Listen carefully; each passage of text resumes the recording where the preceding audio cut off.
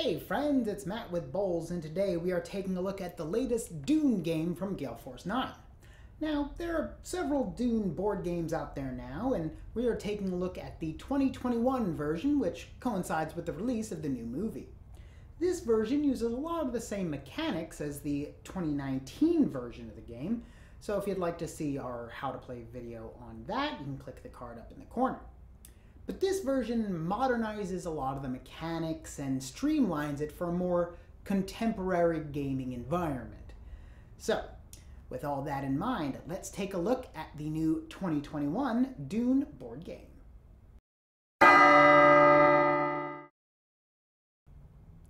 Dune is a competitive area control combat game with resource management and some economic mechanics. Each player controls a different faction with unique abilities and strategies. The game plays out over 5 rounds, and the objective of each player is to be the first to control 3 strongholds within that limit after the 3rd round. If, by the end of the 5th round, no player has done so, players score points based on the number of strongholds they do control and for each spice they hold, and whichever player has the most points wins. During setup, each player gets a certain number of combat forces ready and a certain number of spice, which is used as currency throughout the game. But also during setup, each player draws 4 trader cards, choosing 1 to keep. Trader cards will be used during battle, which we'll get into later. Each round of gameplay begins with the Storm phase. The Storm die is rolled, and the Storm token moves that many sectors over the map. Any combat forces or spice tokens in Sand region that the Storm passes over are destroyed and moved from the board. Spice tokens are sent to the Spice Bank, and combat forces are sent to the Tleilaxu tanks to be revived later. Next, in the Spice Blow phase, the top card of the Spice Blow deck is revealed, and the 2 regions shown on the card are populated by spice tokens, and any forces in that region are destroyed. Unless, of course, a Sandworm card is revealed. In this case, all forces and spice in that region are destroyed, and a new card is revealed until another Spice Blow card is shown, which functions as normal. So Spice Blow is about as dangerous as the Storm phase. It's just a devastating way to start each round.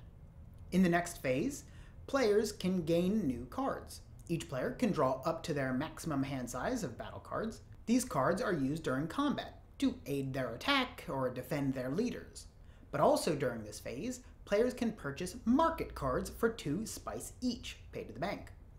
These cards do a more wide array of different things, like control the storm, peek at your opponent's cards, gain extra movement, or counter a faction ability, and tons of other effects. After that, players get to revive some of their combat forces from the Tleilaxu tanks. Each faction can revive 2 forces for free, but can pay extra to revive more if they so choose. These revived units are placed on the player's faction board until they can be properly shipped to the planet, which is the next phase. Each player may pay 1 spice per force to ship them from their player board onto any region on the map board, except those regions within the storm. After that, each player can move any number of forces from one region to any other region within 3 spaces away. Finally, once each player is done moving their forces, any region with more than 1 faction's forces present engage in battle. When 2 players engage in combat, they must first develop their battle plan. They each take a battle wheel and set it to any number from 0 to the number of forces they have in the combat region. This is the number of forces they are choosing to commit to that battle. Then they choose a leader token to slot into the wheel. This leader will add their strength to the overall battle plan.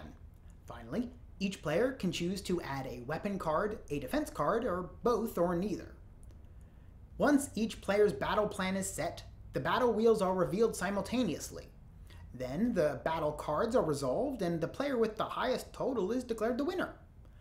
The winning side loses as many forces as they committed to the combat, and the losing side loses all of their forces in the region.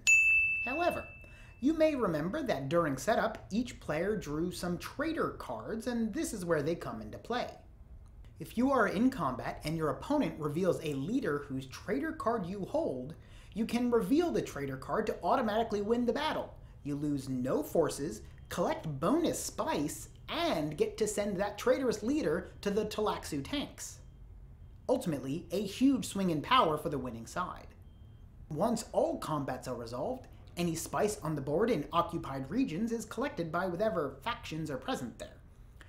Then, players check to see if anyone has won the game, and if not, the next round begins. Like I said before, if you played the previous versions of Dune, a lot of that will probably look pretty familiar. But this version cuts out a lot of the extraneous mechanics and streamlines gameplay a lot. I'd like to focus on another element that this version adds, which is a two-player head-to-head mode. In a two-player mode, players roll at the start of the game to cover certain strongholds. They will remain unusable throughout the game. Also, players have the option of using the allied faction boards, which blend the faction abilities of two separate factions together, providing a little bit of bonus from each. And that's Dune, a game of conquest and diplomacy. If you're interested in checking out the game which inspired this one, check out our video on that, or click this playlist down here for our other board game videos. Again, I'm Matt with Bowles. Thanks for watching. Bye.